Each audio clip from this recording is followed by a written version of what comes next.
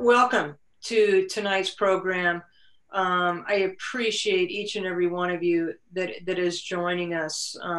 Very excited about tonight's presentation from Natalie and the opportunity that you have to engage with her. And I thank you for participating. And a special shout out to members of our Little East Conference SAAC Executive Committee. And for all of you, our SAAC Executive Committee is made up of a representative from each campus. And it was really the Executive Committee that has drove this presentation to come about. So my thanks to each and every one of them. And I appreciate all the work that they've done in helping us get this going. And I will get out of the way on this so we can get on to it. But I do, for those of you that don't know, this is Daryl Kanicki, and Daryl is the Associate Commissioner in the Little East Conference, and he's the one that makes a lot of the behind the scenes things run for us. All of the awards program that we have, the website and statistics and all of those sorts of things. And Daryl's going to run the show tonight. So Daryl, it's all yours. Thanks, Pam. Yeah, as Pam mentioned, I'm the Associate Commissioner, basically oversee whatever Pam tells me to on a daily basis, especially these days. Thanks for joining us. Very much appreciate everyone coming here. Just to let everyone know how this works, our SAAC wanted it to be a town hall kind of event. So Natalie's got a short presentation to go over for you folks, and then we'll utilize the chat functions, or if you have a question that you want to ask yourself, you can hit the reaction button, raise your hand, and then I'll try to make notes as we're going along as to who's got a question. And if you see you raising your hand, you can unmute yourself at that time once I call on you. If you're not comfortable speaking yourself, obviously, just go ahead, put it in the chat, whether it's for everyone's to view or just to me as a private message, and we'll do the best we can to get to all those before we head out. And one thing that we did have for our, just to do a quick intro on Natalie, Amanda Mitchell, women's swimmer from Eastern Connecticut, volunteered to let you know a little bit about Natalie before we get going here. So Amanda, if you're ready, the floor is yours. Thank you. There's a lot that can be said about Natalie Léger. She's a great person. She's wonderful to work with. At Eastern, she works with both athletes and non-athletes on a wide variety of mental health concerns, including depression, anxiety, identity, and trauma.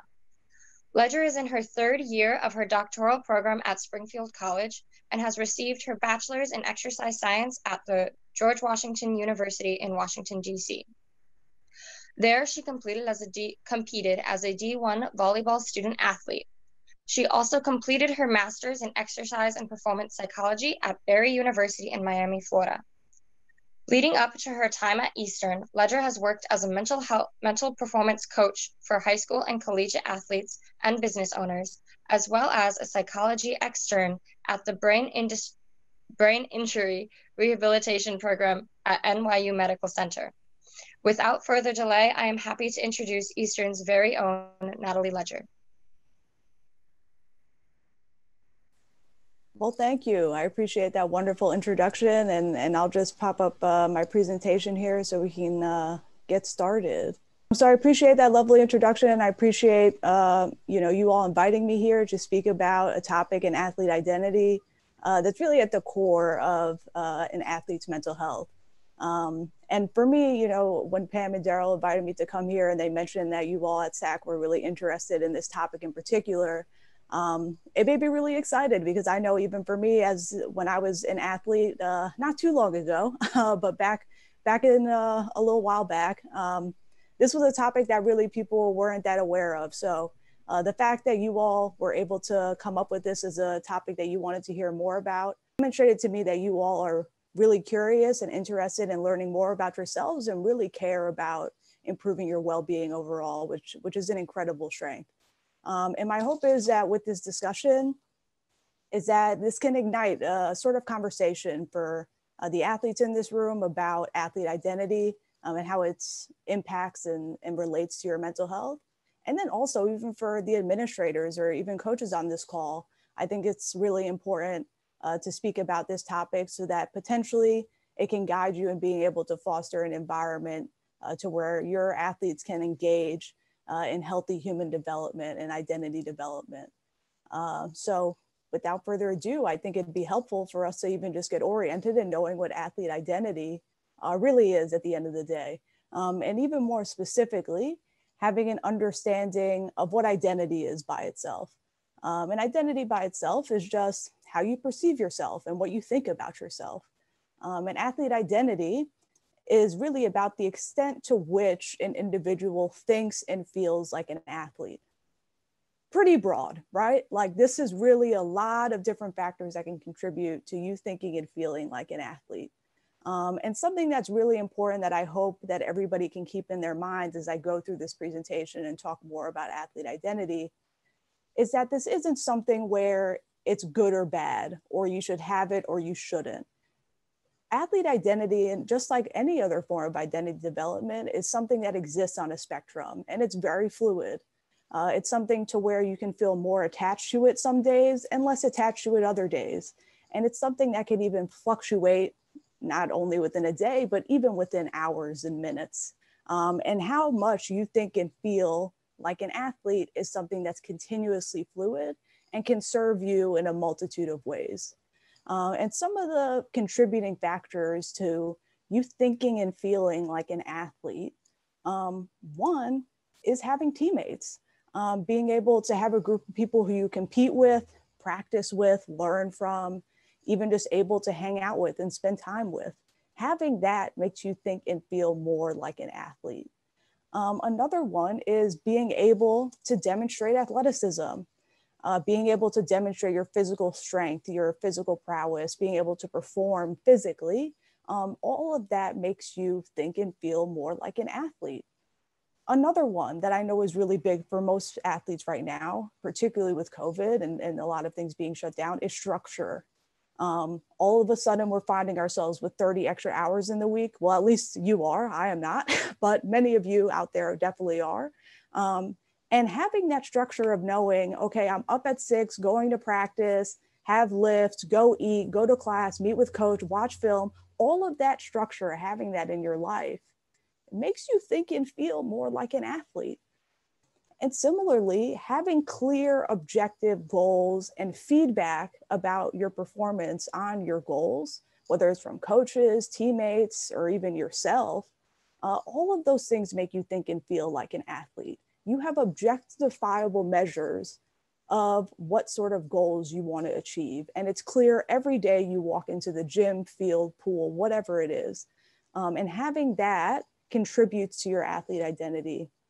And another big one is having clear, definable measures of success and observable growth, right? It's wins and losses.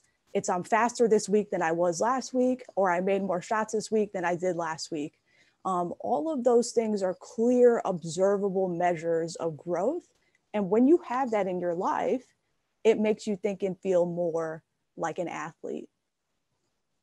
And with that being said, throughout your life, what's really been salient for many of you is this athlete identity, and as well as even a student identity, right? Because even in class, you have those clear measures of success. You have grades, you get feedback from a professor, you have structure and knowing I have class X days a week. All of that contributes to who you are. And all of these identities, sometimes when it appears as though it's not being fulfilled, then it means some sort of slight against your identity as a whole.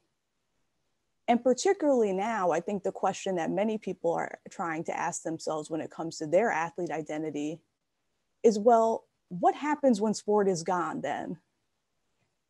What happens to my identity when sport goes away?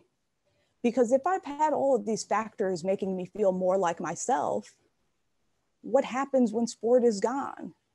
And those factors appear to not be contributing to who I am. Well, first off, what I know many people go through, all of this passion, energy, and emotion here that you are able to put out into sport, it's still within you. It has gone absolutely nowhere. And in some people, this now manifests without sport in irritability, anger, impulsivity, Or for some people, they turn and look for other outlets for them to put their passions into and really engage in this deep and deliberate pursuit of other areas where they can put this passion and energy and emotion.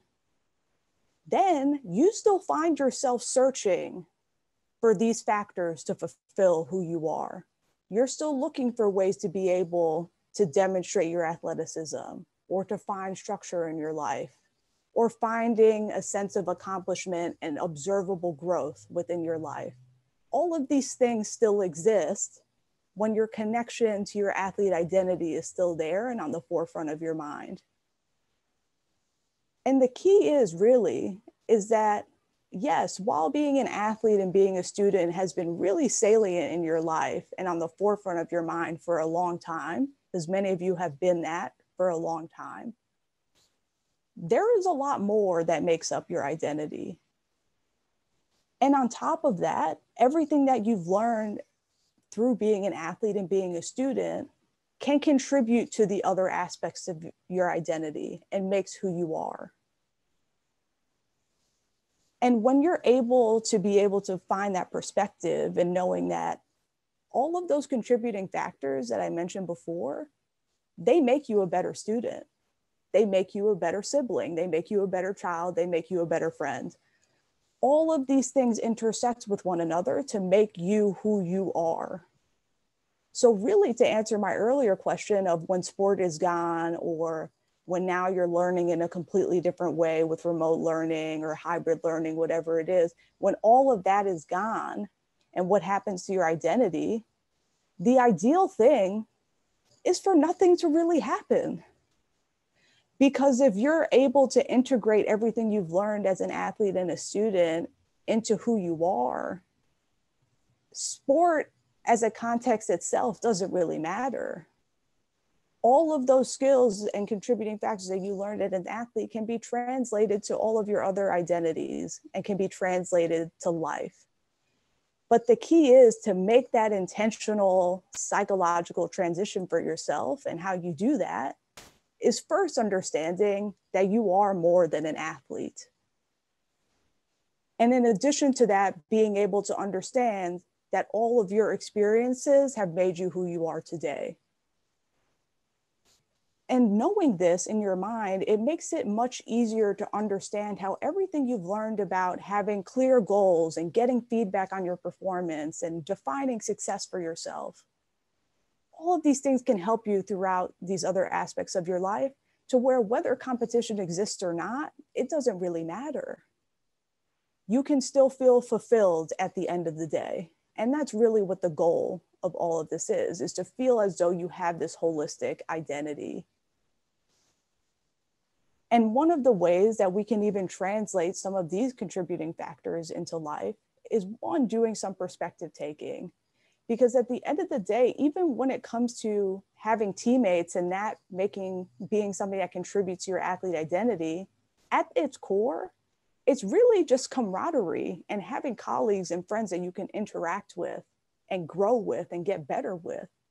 And when it comes to wanting to demonstrate athleticism, at the root of that, it's wanting to be able to demonstrate your ability in some sort of way. And now what it might be is demonstrating your intelligence, demonstrating your kindness, your empathy, compassion for others. All of that is just demonstrating ability. When it comes to having structure, what was really comforting about having that structure was that it was a process that you could trust, whether it was in your coach or whether it was the structure of knowing that if I'm engaging in these behaviors, then I know I'm on the right path. But now you have to convince yourself and trust yourself that that process that you're engaging in is going to get you to where you want to go. When it comes to goals and feedback, now you have to develop new goals. It's not as objective as the ball went in the hoop or it didn't. Now it's about who you are and where you want to see yourself. And now you are in the driver's seat of being the person to provide yourself with feedback. And it's not a coach, it's not the sport, and it's not your teammates. It's you for the most part. And finally, now you need to redefine success. But all of these skills And these contributing factors to your athlete identity can be translated to the rest of your life and the rest of your identity, to where even if sport is gone, you can still feel fulfilled and feel meaningful in your life. But this requires intention. It requires you making the choice every day to engage in that perspective taking, because it is hard to not have sport right now. It's something that you miss. It is hard for the way that you've been learning throughout your life to be completely different now. But you have to make that intentional choice to take perspective and understand that what you've developed is not for nothing. And all that you've gained as an athlete is not for nothing. And for the administrators on the call at the individual institutions is to be able to foster an environment where you can demonstrate and model to the athletes that you work with that everything that they have learned as an athlete can be translated. But that has to be intentional. It can't just be, oh, well, you play sports, so everything that you've learned here is going to work out for the future. There has to be systems that are intentionally designed to demonstrate to the athletes that, yes, here is what you've learned and here's what can be translated to the rest of your life. And doing that work together. And I know I'm on a call with a bunch of athletes and I work with a lot. And something they always ask, as great as all of this information is and providing this context is, and people are saying, Natalie, this is a wonderful presentation so far, but I need tangible skills that I can take right out of this room that I can do immediately after this, because I know all of you athletes in here are very change motivated and very change oriented. So I will give you some of those. First off, when it comes to the emotional piece, and to speak to this a bit more about some of the emotions that athletes may be experiencing as they're transitioning, whether it's out of sport completely as seniors or just as people who aren't able to compete because of the current circumstances, is being aware that sometimes when we avoid our emotions, even just acknowledging them, it can potentially lead to additional distress. And my hope is that through this presentation is that you can start noticing some of the emotions that you've been experiencing, in part because of your attachment to your athlete identity, and your ability to normalize that and accept those emotions will push you forward and get you to move forward. Another one is noticing your search for a sense of accomplishment.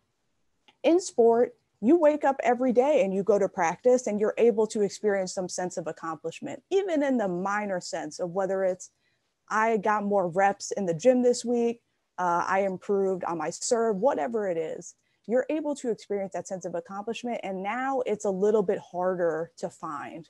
And this is something that I would call on all of you, continue searching.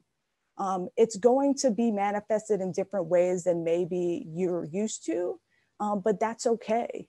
And when it comes to thinking about moving forward with career, I know this is a tumultuous time for people to be thinking about their future and thinking about what happens after graduation. Knowing that one of those contributing factors to your athlete identity is having clear feedback on your performance. Unfortunately, in the workforce, it's not always accessible. And you have to be the one on many instances to provide yourself with feedback on your performance. But when you really think about it at the end of the day, I know some of you sometimes with your coach, you're not really sure how they're thinking or feeling about your playing. So you do have that skill of being able to not have feedback accessible on your performance. It's just about, again, intentionally engaging in that perspective taking so you know you're capable of dealing with this in the future. And another big one that really goes for anyone who's going through a transition in life is finding what's meaningful. And this can really come in the form of connecting more with your values and understanding what provides you with a sense of meaning. And hopefully, best case scenario is that you can find a profession that meets that need as well. And another big one that's really helpful, and one, being able to connect with a support system is great, but more specifically, finding mentorship. And I think engaging in this is really something that's been seen through research, through experiences, that I've seen through athletic departments.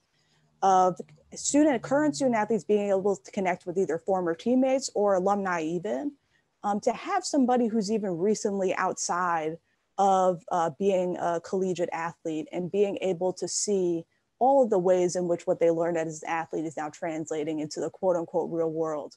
Can be really helpful. And I think whether it's student athletes reaching out to their coaches and asking if they can get connected with former alumni, or institutions and athletic departments attempting to set that up in the first place and set up some form of alumni system and database can be really helpful for student athletes when it comes to transitioning from sport into the rest of their lives.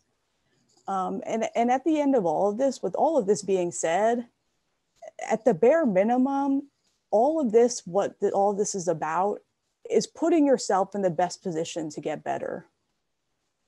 You don't need to have it all figured out today, tomorrow, the next day.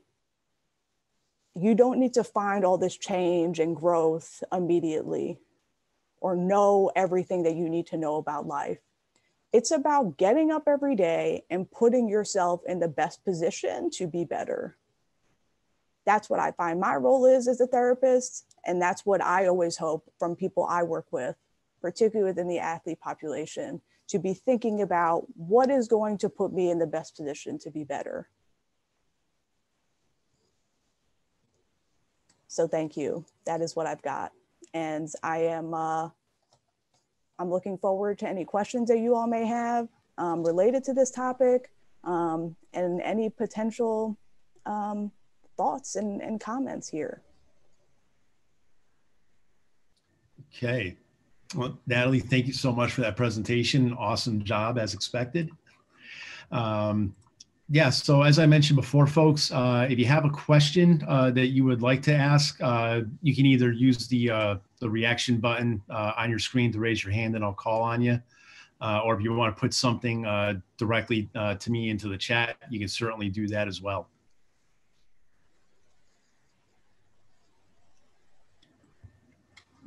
Or for some of our SAAC executive committee folks, I had the notes from the last meeting, I could just call on someone.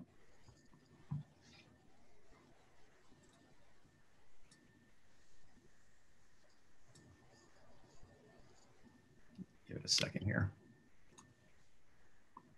Oh, I think I see somebody with their hand. Yeah. Okay, go ahead and unmute yourself. You should be able to do that. I see a little emoji thing go up. I've been bouncing between the screens. Oh, there it is, Carson.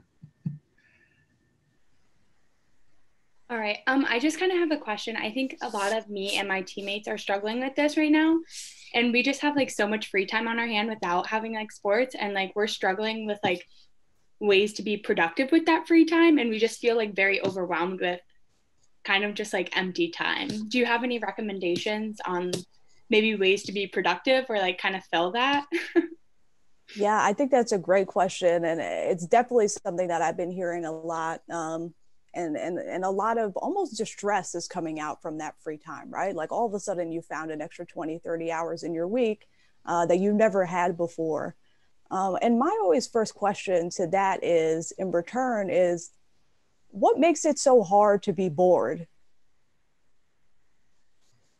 Why is it so challenging to be bored? Because I think there's actually a lot of recovery that can possibly happen in being bored. And this constant need to feel productive is actually part of your athlete identity. And that fuel of, if I'm not constantly doing something, if I'm not in the gym, then somebody else is. Well, literally, this is the first time where if you're not in the gym, most likely the other person's not in the gym either. And that frequent sense of need of like, I need to constantly be productive or then I'm failing, it's not necessarily reality. And it's also not helpful to you. I think this is really a beautiful time for people to be able to, one, notice that recovery is actually training in a sense. Because one, there's a lot of mental training work that can get done. And there's also a lot of learning about yourself that can get done.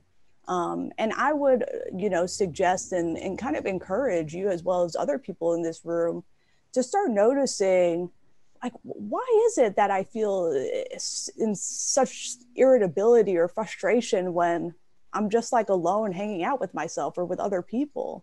Like, why is this so distressing for me to not have something to do right now? And just start noticing when you start experiencing that. Because I think the most powerful thing that can be done is to just be able to accept that, and get to a place where you can even enjoy it. Thank you. Yeah, absolutely. All right, Natalie, we have one question here in the chat, piggybacking off what Carson was just asking about, and then I'm going to go to Logan Terry. So piggybacking off Carson's question, how can we keep up motivation during times like this?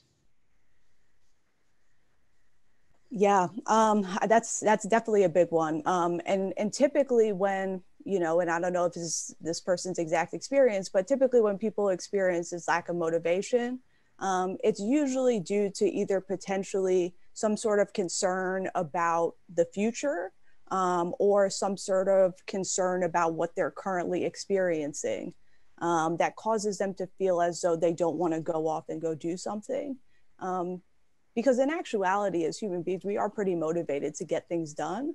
But there's usually something that's telling us, oh, no, we don't want to go try this or take that risk or see what could potentially happen if I make a certain decision. And I think when it comes to feeling unmotivated, it's probably a really odd experience for many of you in this room, because as an athlete, you are somebody who's typically very go-getting, very change-oriented, like just tell me what to do and I'll go do it. And I think starting to really notice within yourself, like, okay, where maybe this lack of motivation is coming from. Is it something to where I'm concerned about my future? Is it something to where I'm concerned about particular experience I'm having? And potentially leaning into that can get you out of that stuck place of feeling unmotivated. And also normalizing the fact that, like, at this point in the year, most college students feel quite unmotivated, which is very normal. I know I used to around this time of year. I mean, this week kind of 12, 11-ish time, like when it feels like it should just be the last week of the semester, this is very normal. Yeah. Logan, Terry, you're next. Go ahead and unmute yourself. Yeah, so this doesn't relate to that. Once you're out of school and stuff, do you find that a lot of people find helpful to stay involved in their sport somehow? Yeah, I mean, for people where that's meaningful, considered like meaningful work to them, they find joy in doing that, absolutely. There are some individuals where they feel that need to stay connected, maybe for some like maladaptive reasons, feeling like, oh, like I still have something to give, or, being regretful about something they didn't accomplish in the past. But for some people, it is something to where there's this inclination to give back, because potentially for you, sport gave you a lot in your life.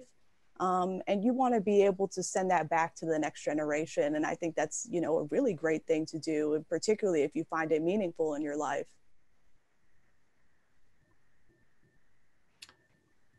All right. We had one of our administrators put a question in, but I could see this having come from an athlete as well, just from, some of the few conversations I have had with folks. Breaks are going to be extra long this year. Do you have any advice for coaches and players to engage one another during the break? What things can we do to help each other improve both mentally and physically? Yeah, it's a great question.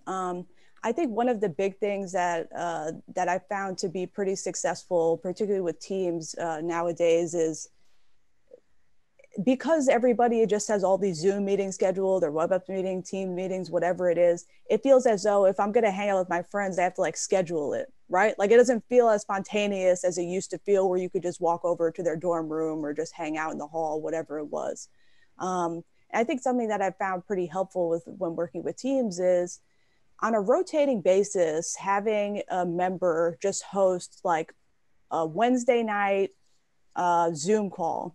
And people can hop in, whether it's weekly, bi-weekly, whatever it is, and people can choose to hop in, they could choose not to. But the power of knowing that somebody is there to support you at some instance during the week in itself can be really powerful. And not feeling like, oh, like I gotta, schedule this meeting with somebody, or, I got to go out of my way to intentionally reach out to someone so that they can check in on me or whatever it is. But being able to, particularly with teams, just say, hey, captains are going to rotate. Somebody's just going to host it one week, on Wednesday nights, let's say, and, there'll be somebody here to chat for an hour, 2 hours, whatever it is. And there's no pressure on people needing to show up or needing to attend or whatever, but it's also a good way for you all to see each other's faces and be able to check in, because, many of us know over text, you don't really get the necessarily emotion behind what's being said. And to be able to get on a call and see each other's face and really be able to see, all right, like they're looking all right, feeling okay, can be really powerful. And just reaching out to people to know that you're there is more powerful than setting up a whole get together sort of thing.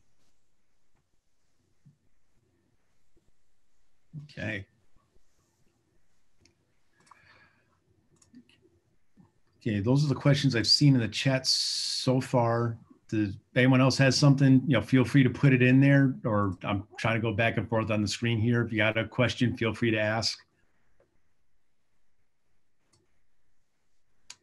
Yeah, I have a question for you, Natalie.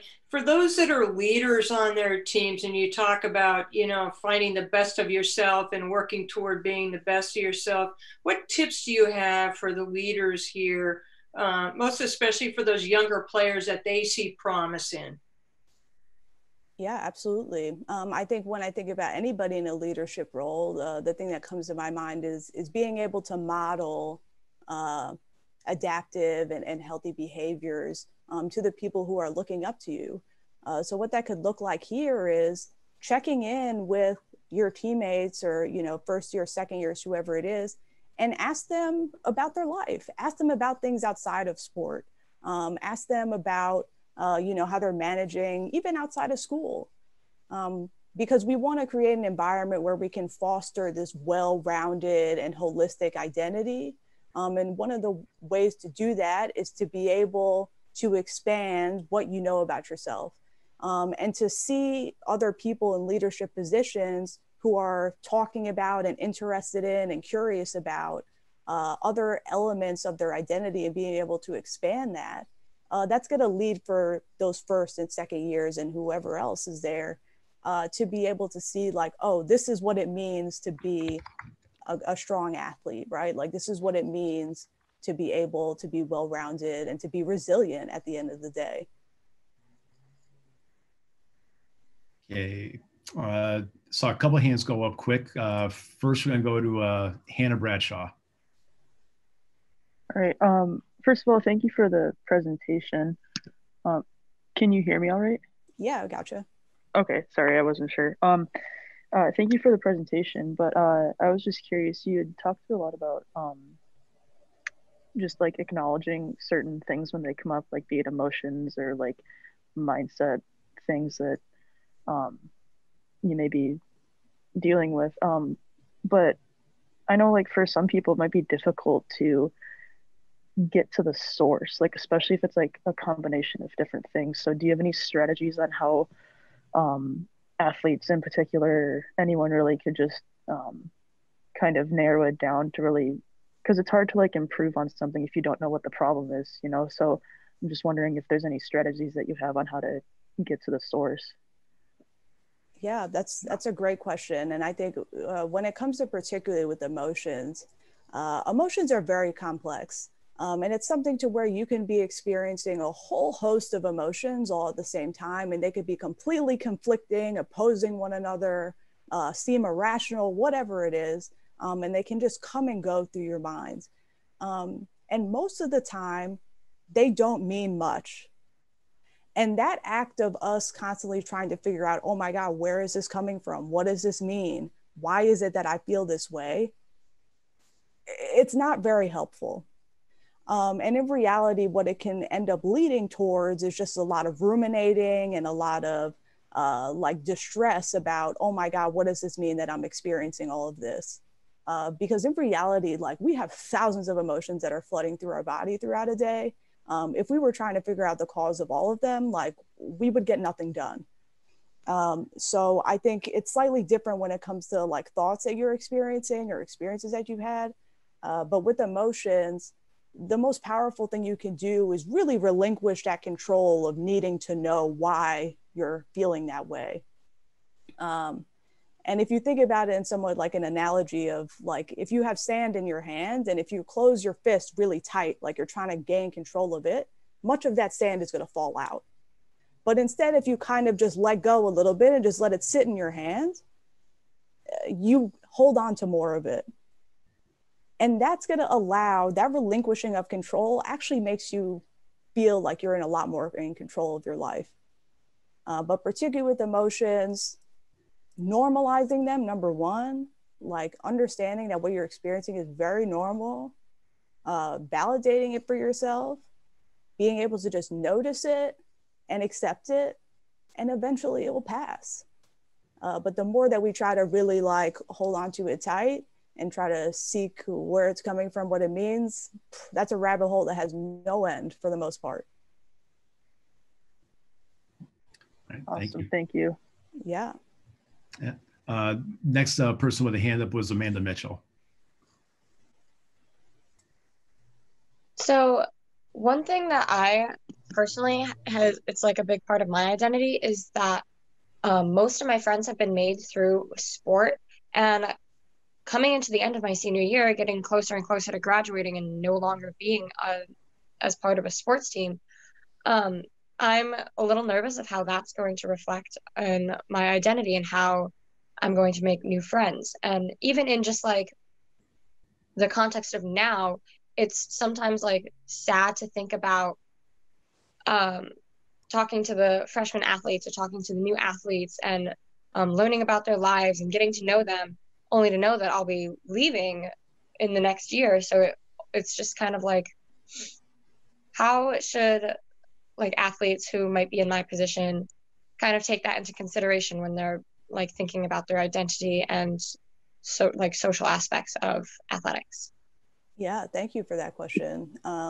Yeah, it is very challenging, right? Because like you said, it is something to where you develop these friendships through sport and you feel really connected to that. And the thing that I think about when you ask that question is, well, throughout life, we're constantly changing and evolving. And that's the same thing when it comes to our identity and the relationships that we maintain through our lives. And it's no slight on the relationships that you have that potentially they can drift apart. It's a very natural part of life. And yes, it is sad. Yeah.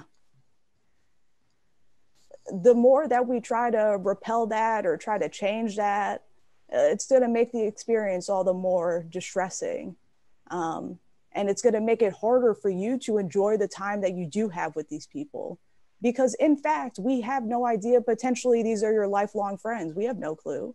But the more and more that you try to seek control of like, oh, this has got to stay like this all the time, the less authentic you can be with them, the more challenging it is to be present. And all the things that made you friends in the first place and the things that you contributed to that friendship, they start to weaken because you're so consumed with trying to hold on to where it is in that moment. You can't hold on to it. And the faster you're able to come to that point of relinquishing that need for control, the more able things are able to just evolve in a really natural way. And then you can eventually come to peace with wherever it goes. Okay. The next question we have is from Haley Beaupre. I hope I said that last name right. Yeah, you got it. So I'm actually an alumni. Recently, I just graduated back in May. I am actually in Scotland right now in grad school, and it's 1:15 in the morning, but we're here. Good sport. So, so I have been briefly talking to Kara about this and Matt as well. It's been a while since I checked in, but I am in grad school in a foreign country all by myself during a pandemic. I don't have the comfort of my team or my coaches or my friends or even my family. And I've been struggling. I'm also doing online school with sometimes I get to go on my campus that looks like Hogwarts, but I've been having a really hard time, and I don't really have anyone to talk to about it because I'm the only one in my position. It's really hard for me to get motivated even with my studies, just from the comfort of my little room. It's difficult. I don't have field hockey to go let off steam on the field. I don't have my friends that I've known for years to hang out with. I can't go complain to my coach, or even my mom. So I'm like very alone, and I'm trying to figure out who I am without field hockey and also without my friends and my family and my team. And yeah. So, and also trying to find my identity in a new land, transferring from undergrad to grad school. And yeah. Yeah, and I appreciate you sharing that. Like it's absolutely a challenge. And I can hear even in how you're describing it, you're attempting to take that perspective, right? Of like, this is a pandemic, I'm in another country by myself, and I'm in a new learning format. And the transition out of sport is hard enough without all of that, right? And I think, you know, like we were mentioning, like being able to like acknowledge that and really lean into that perspective intentionally, and knowing that it's okay. Like, yeah, it's gonna suck. Like that makes a lot of sense. Yeah, because it's not only like losing the sport I've played since I was a kid, but I also left Keene. I also left my hometown. I left the country, all at the same time. So I'm adjusting to trying to figure out who I am and staying up to my own expectations all at the same time. And I'm just having a hard time, I think, balancing whether it's school, like just being alone, because that's really the main gist is I'm alone and unmotivated. I'm not on the field 40 hours a week anymore. So it's not like I have that either. I don't have my coach yelling at me to go work out either. So it's very different. And I don't think I recognize enough that I am having a harder time than I let on adjusting. Yeah. And I think that's, you know, like you mentioned, that's in some way a major part of it. And being able to acknowledge like the extent to which what you're experiencing for what it is. And also being able to know, like, look, all of these experiences that you mentioned that you got out of sport, it's not necessarily there. And now you have to rely on yourself to find those things, but it can be translated. These are all things that are made you who you are today. And it's not about being able to figure out all the answers in the immediate sense.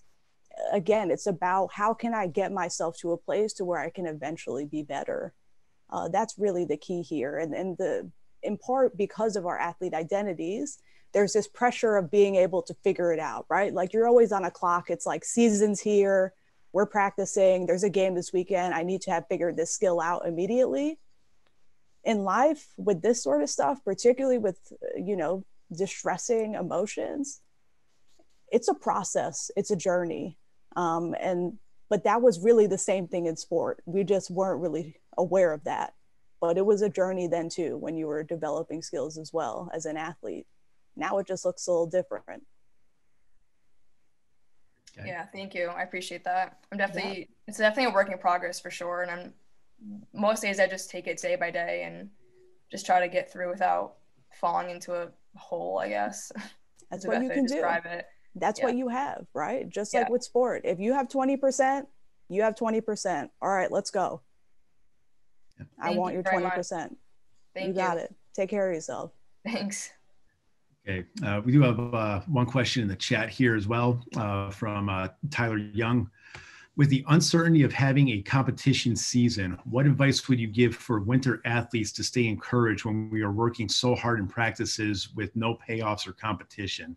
Many athletes are struggling with this right now, and he is not wrong.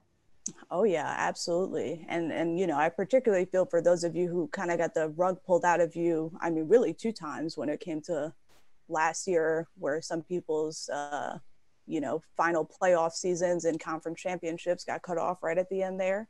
And then now with this all hanging in the balance. You know, a lot of it is very similar to what you go through in life when it comes to not knowing what the future holds. That's always been the case throughout your life if you don't know what the future holds.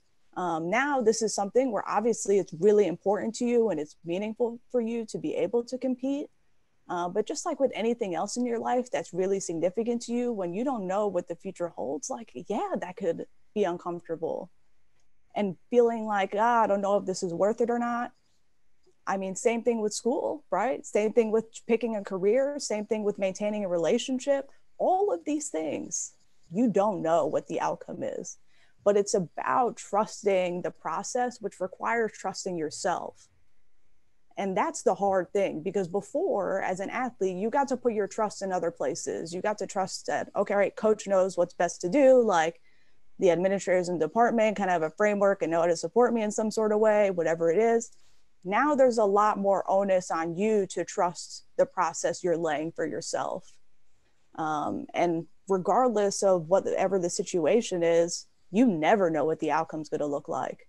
All you can know is that what you're doing today is the best decision you can make for yourself today.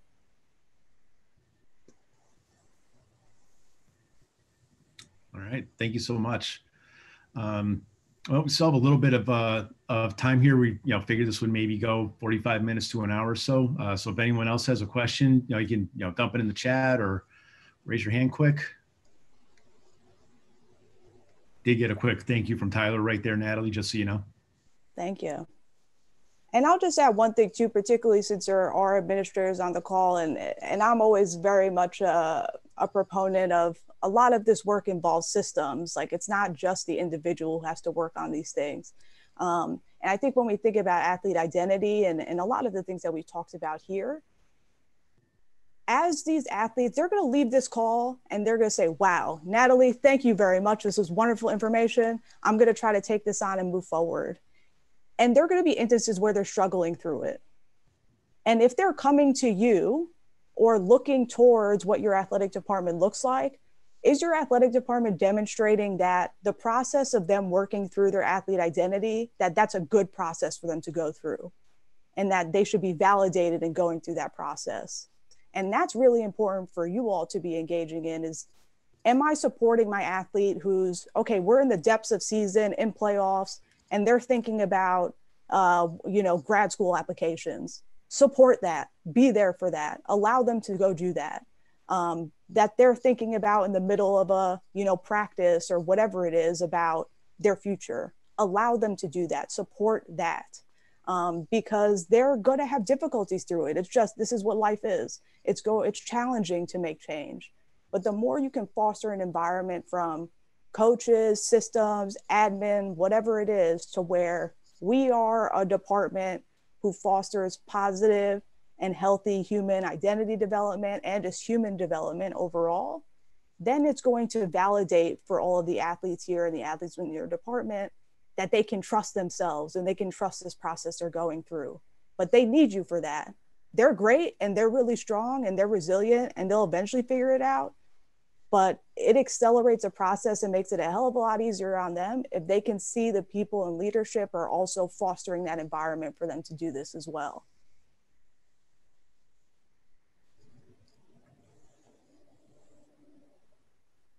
Yeah, no, absolutely.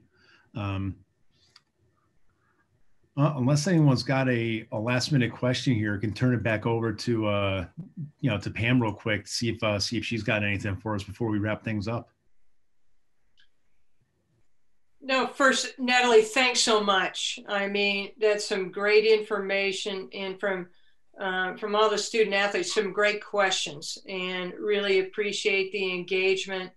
Really appreciate the participation from everyone tonight. And please know, while Daryl and I are not on a campus, we feel a lot of this, we go through a lot of the same feelings that you're going through without the competition. I mean, the fun part for Daryl and me is to be able to watch competitions on web streams, to be at championships, to see the successes that you have on the field, on the court. And my thanks to Natalie for, especially during these times, reminding us, that it's not all about that, but it's a process and it's what we take from the process that makes us who we are. And as somebody that has been out of this is was an athlete, a college athlete decades ago, I can tell you, I still view myself as an athlete. And because of the reason that what I, so much of who I am was what was developed on the fields and on the courts, and that I translated into the rest of my life. So Natalie, thanks so much for your presentation. Thanks to all the student athletes. Again, a shout out to our SAAC executive committee. And please know to all of you, how proud I am of you, of all your efforts, what you're doing, what you mean as leaders on your campus. You're making a difference, even in these times. And, keep at it, and stay the course with everything. We will see people back on the courts and on the fields and doing the things you love to do. In the meantime, continue to develop yourself and help your teammates develop themselves. Thank you. I appreciate it. And for, the students on this call, I mean, pretty much every single university or college counseling services are available if you need them. At Eastern, we definitely have them. I'm there too. And also for people who have even graduated, organization applied Association for Sports Psychology. They have sports psychology consultants. You can go on their websites, find a consultant. They even have ones out in Europe as well. They're all international, all over the place, and they can help you, particularly when it comes to these sport issues as well. So if you feel like you're really struggling, you want to sort through these things, I highly recommend seeking out those resources, particularly while you're in school.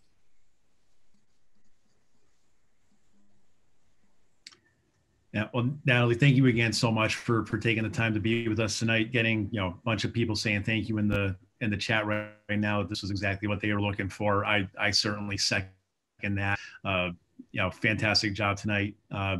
And just to reiterate what Pam and Natalie have said, folks, whether it's your coach or someone else in the athletics office, I was an SID for 15 years on a campus. There were occasions certainly where athletes would, come with me for stuff to be that kind of shoulder to lean on, person to vent to, person to ask some advice of. And, everyone in the athletic department is there to help point you in the right direction and get you any kind of help you need, no matter what that is, no matter when it is. So feel free to reach out to any of those folks. We're all here to help. And with that, thank you everyone again for taking the time tonight, and, have a, great rest of the semester. What is left of it. Good luck on finals, and hope you're able to enjoy the holidays. Thank you, everybody. Thank you.